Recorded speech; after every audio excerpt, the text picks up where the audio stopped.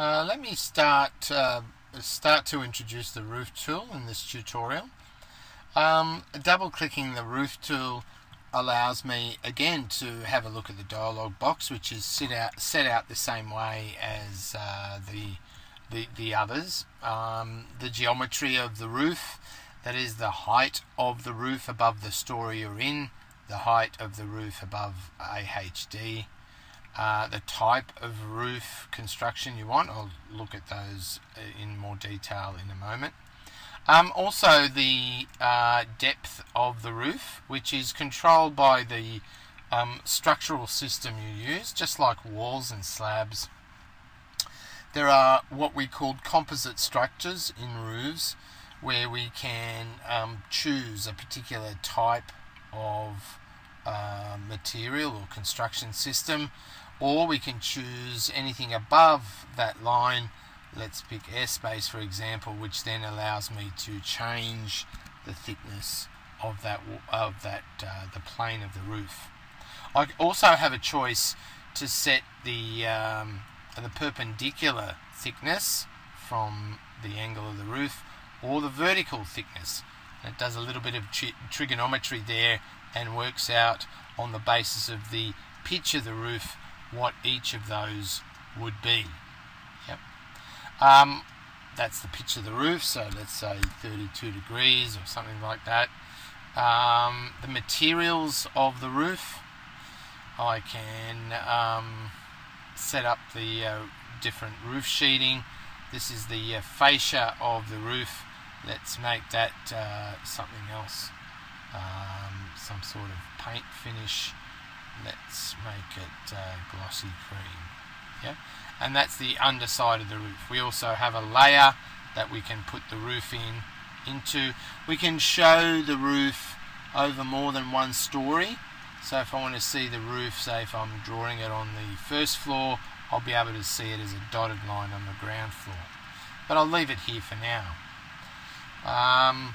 With most of those things set up, I can go through there's two main types of ways we can set the roof up. In this one, there are three methods.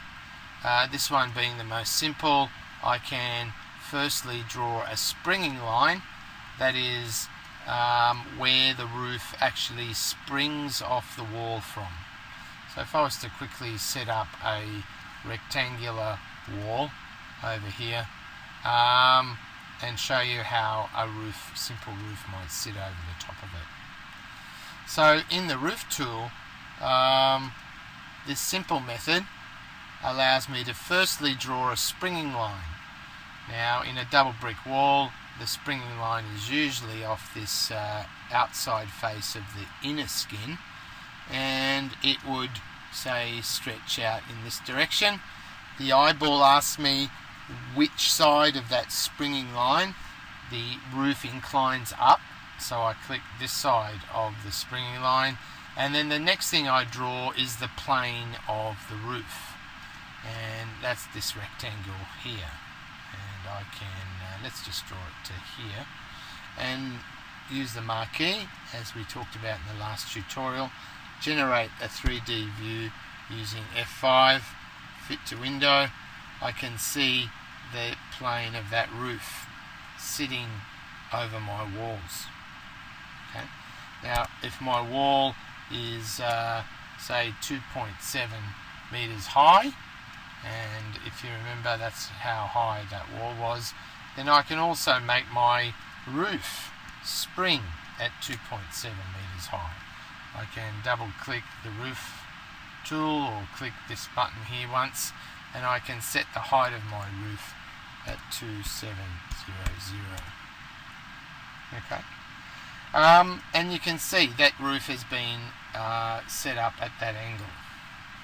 I can select that roof, and I can do a number of changes in 3D. I can automatically change the pitch of the roof, for example, so I can adjust the height of the roof like this.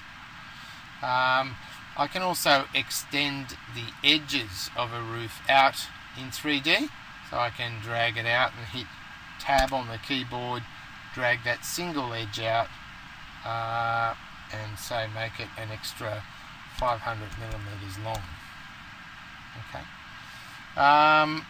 If I click on a corner, I can extend using this option all 4 corners at the same time. So I can hit tab and type in 500 and it will extend all 4 corners of my roof out. Okay. So that's the simplest version of a roof, a simple skillion that's rectangular in shape. Okay. There is an alternative to that, and that's this shape here. So let's go to roof, this one here. Now what I can do here is, again, I need a springing line, so let's put a springing line in there, tell it to go this way. This time, every time I click the mouse, I can change direction. So I can create a roof shape that's more unusual. Okay. So a skillion roof again, but not a rectangular skillion, but a more complex shape that looks something, say, like that. So it has an unusual shape. And again, if I change the pitch or the height of that roof to 2700, okay, and change the pitch of that roof to something like 5 degrees, you can see that it's sitting over the top of my building. Okay, obviously not fitting the shape of my walls, but nonetheless there's a skillion roof that's not quite rectangular.